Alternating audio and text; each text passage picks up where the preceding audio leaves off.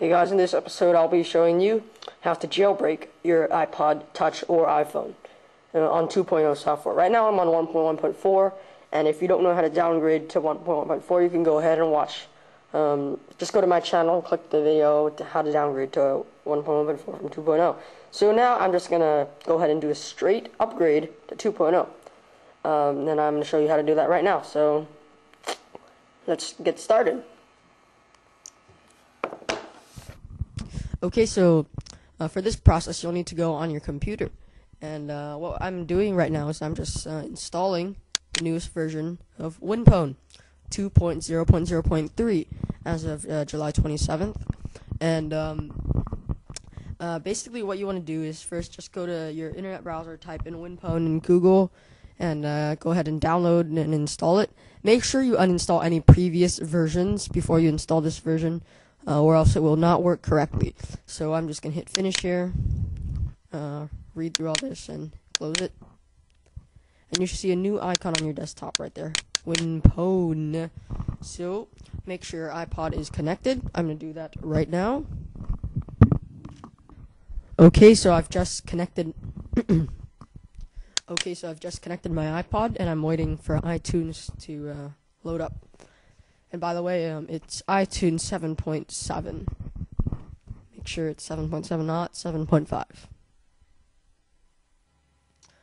Okay, so iTunes has just popped up, and hit and close iTunes, and we're gonna start WinPhone.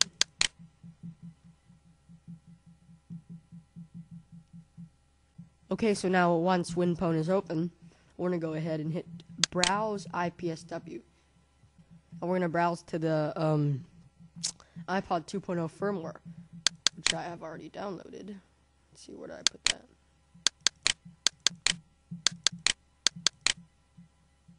There we are. Make sure it's make sure the firmware is 5.347, not 3.45. It won't work with 3.45, only 3.47. So, you can go ahead and download it in the link in the sidebar I've provided for you, and I hope it works. Okay, so it's recognized the firmware. Now, what you want to do first, instead of hitting iPoner first, like you would in the earlier versions, you would want to hit IPSW Builder first, and make sure use iTunes is checked.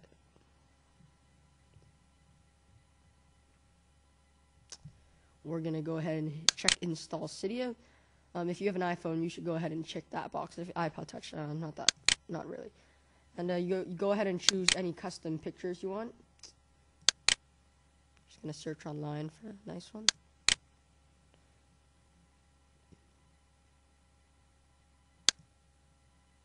See, there's a lot of nice ones here. I think I'll just choose this one. This one looks pretty nice. Double click to download. Oops. Guess we can't use that one. This one. Oh, there we go. That one works. Okay, so custom payload doesn't have anything right now. So so when everything looks good to you, just go ahead and hit Build IPSW. Choose where to save it. I'm just gonna choose to save it on my desktop here. Let it run. Oh, and as a side note, I recommend you do not touch your computer while this process is running, as it can actually interrupt it. So I just recommend you leave it alone and wait until the green bar fills up. So that's another note. Thanks. Okay, so it has finished creating the IPSW file, and we're just going to go ahead and hit OK. Now, don't exit out of WinPhone yet. What you want to do is you want to pwn iTunes. So basically in iTunes 7.7, the Apple patched the older versions of WinPhone, so you can't use custom IPSWs, but now, just once you hit the iPoner button, that will undo that patch. So we're just going to go to iPoner, hit that button, and now we're just going to choose the one we just made, which I made on my desktop. There it is. Hit open. And you'll see a dialog box pop up after a while. It says your iTunes has been pwned. Okay, so we're just gonna hit OK on that. Close WinPhone, and now you can go ahead and open iTunes. Make sure your iPod is connected, and we're gonna pwn your iPod again, times 2.0. Okay, so first, before you pwn your iPod, first make sure it's in DFU mode. To do that, go ahead and make sure it's connected. Turn it off. Just slide close.